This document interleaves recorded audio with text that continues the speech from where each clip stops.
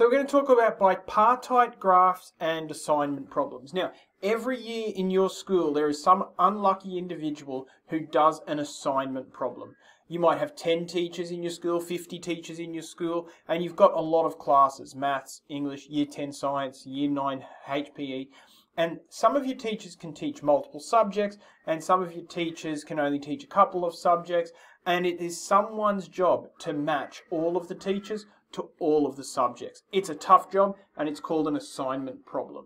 Alright, so we have our 4 teachers here. It's a pretty small school. We have our 4 subjects here.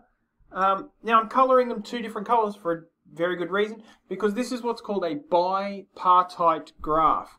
Bi meaning 2. 2 different types of vertices.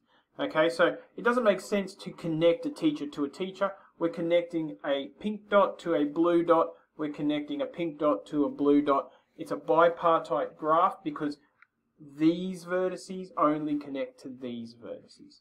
Alright, so let's join them up. Maybe we've got a different colour here. So we're going to join Mr. A can teach science, and he can also teach PE.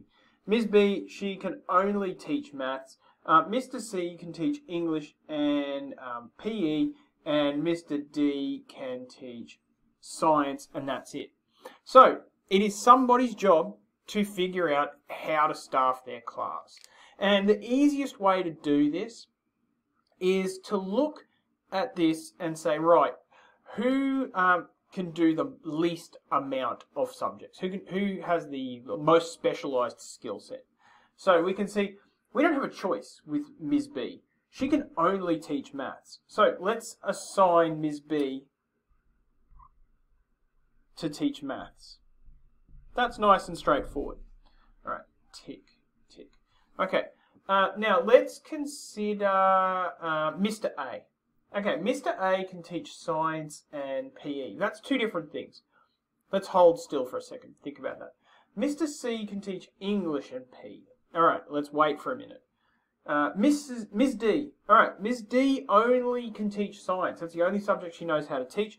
So we should obviously ask her to teach science.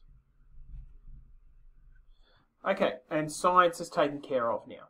All right, let's go back up to Mr. A. Mr. A can teach science, but Ms. D's already teaching science. So we should get Mr. A to teach his other subject, which is PE.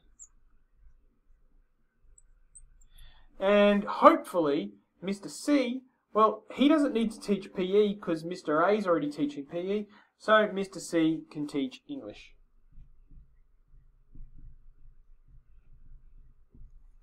Okay, now that was only 4 teachers and 4 subjects. In your school, there might be 60 teachers and 150, there might be like 300 different classes. So you should find the person in your school whose job it is to do this. So they're probably doing it right now for next year, and give them a pat on the back and tell them good job. That is what an assignment problem is. The best strategy is to start with the ones with the least options, and then to work your way down and start working with the ones that have the most options at the end.